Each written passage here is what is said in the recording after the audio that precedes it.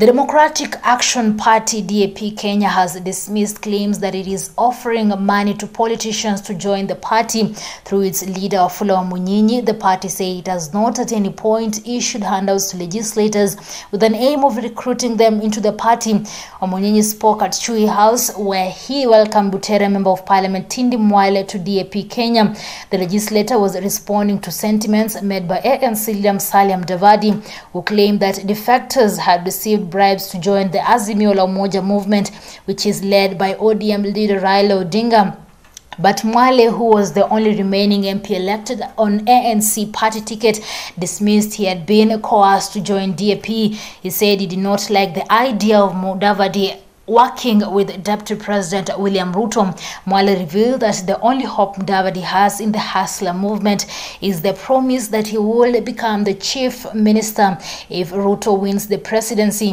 Munyinyi further said DAP Kenya will be fielding candidates in all the elective positions ahead of the August 9 polls except the presidency. Butere Member of Parliament Tindi Mwale has officially joined the Democratic Action Party after dumping the Amani National Congress Party. Na tukuje tuingie kwa chama ambayo wanaita mbolea ya uongozi bora, DAP. Na mimi ningeomba chama ibadilishe slogan, kwa sababu hii chama huko chini watu wanajua DAP ni mbolea. Tuite mbolea ya uongozi bora. Mwale was received on Wednesday by Defense Cabinet Secretary Eugene Wamalwa and DAP Kenya party leader Wafula Munyinyi, as well as Lugari Member of Parliament Ayub Savula, who also is the deputy party leader, among other politicians allied to the party. Kijana Wamalwa na Mheshimiwa Mwai Kibaki, waacha watu walimane chini hapa, lakini kura ya presidency iwe mo. Si ndio hiyo style mzuri? We build parties for prosperity. We don't build coalitions. Tunataka hii chama yetu naye ime. Kama Kakamega tumengangana wabunge na 5 waliokuwa kwa chama cha ANC. The Butere MP was also named as the party's chief whip in the National Assembly with immediate effect. Mwale attributed his defection from Amani National Congress to the recent coalition with United Democratic Alliance UDA, led by Deputy President William Ruto under the Kenya Kwanza Alliance. Munyinyi revealed DAP Kenya will fully support Odinga's presidential bid, but the party will field its own candidates in various elective seats. Ile tulisema we will not field ni ile ya president.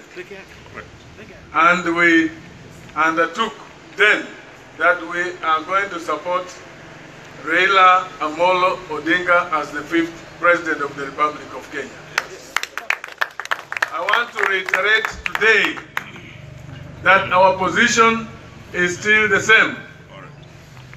We are going to field candidates in all positions. And I want to make it clear that we have not entered into any negotiations. His sentiments were echoed by CS Wamalwa, who claimed Mudavadi and Wetangula had failed to provide guidance to the Luhya community, hence the mass defections by politicians from the ANC party.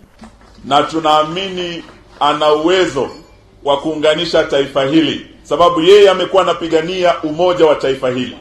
Handshake zake zote amekuwa analeta Kenya pamoja. Kutoka ile handshake na Kibaki ya Februari 2018 aliunganisha taifa. Handshake yake juzi na Uhuru Kenyatta aliunganisha taifa.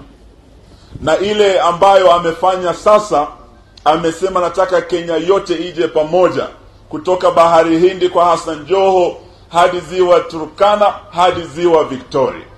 Wamalwa said the DAP Kenya will back ODM leader Raila Odinga in his presidential bid under the Azimio la Umoja movement. Harambe! DAP! DAP!